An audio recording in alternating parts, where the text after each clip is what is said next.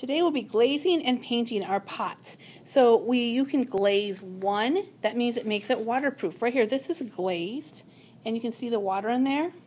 It is waterproof, you can drink out of it, you can put it in the microwave. To glaze a pot, we have to first paint on the glaze, and then it goes in the kiln where it's kind of like the oven where the clay gets cooked, and it makes it hard. This pink stuff is what I put on top. It makes it hard and waterproof. The glaze is in the egg cartons. Please, you cannot mix the paint and the glaze. You do not glaze the bottom because the glaze could stick to the kiln.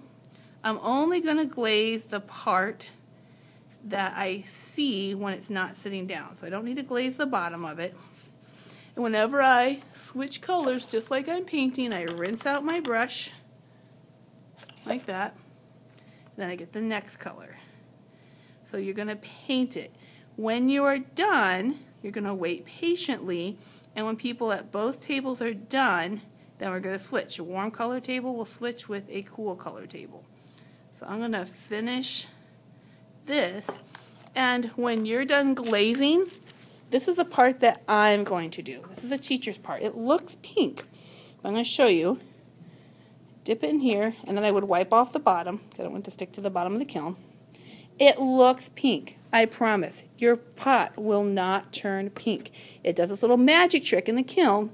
It gets hard. It gets waterproof. The only thing this shows is the colors that you put on it. So once again, glaze is in the egg carton.